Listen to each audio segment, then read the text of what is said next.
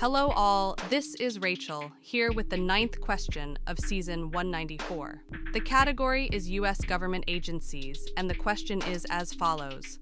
Formed in response to the Soviet Union's launch of Sputnik in 1957, this U.S. agency was tasked with making pivotal investments in breakthrough technologies for national security, aiming to prevent strategic surprises.